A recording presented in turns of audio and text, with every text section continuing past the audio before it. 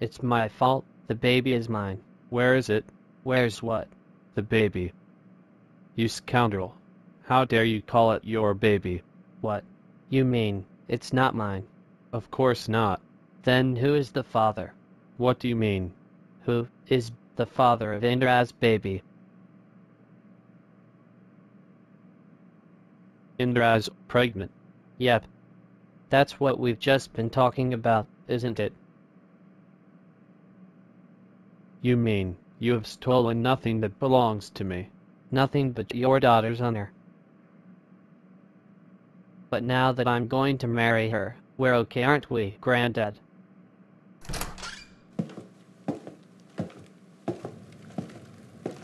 What's taking them so long?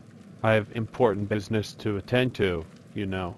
I really couldn't say, Your Honor, but I'm sure they'll be here any moment. At least I think so. I hope so.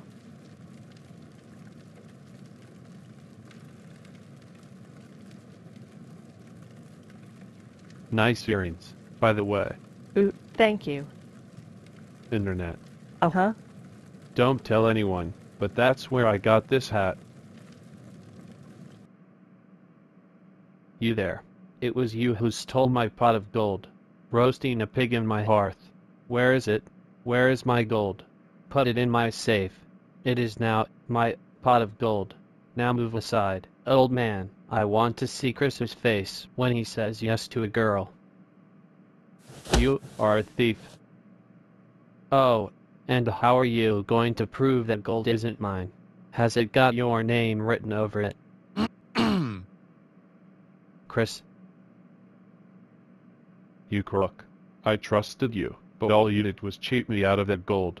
You're just a bad loser, Chris. It's finders keepers for me. Oh no, it's not. Remember you told me the code to your safe the other night. I did. So I'm afraid it will be back to slaving over the stove for you. The gold is mine. What?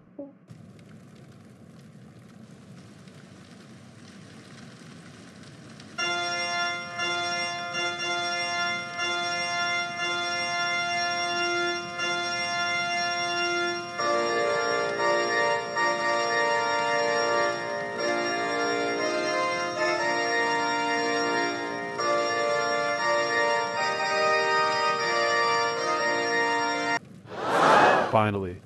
Let's make this short then. Do you, Chris? Ahem. What do you mean? It's not Chris. Chris was done, and when he saw the old man crying, he gave him back his gold. And mean old Mark decided it was time to give his daughter her inheritance. Ah, I love a story with a happy ending. Yeah, so do I. Although, let's do it one more time.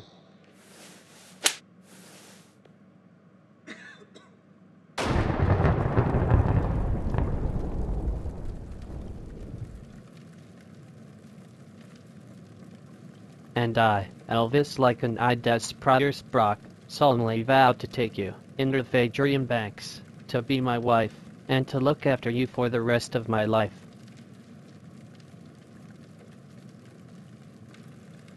You and the baby, of course.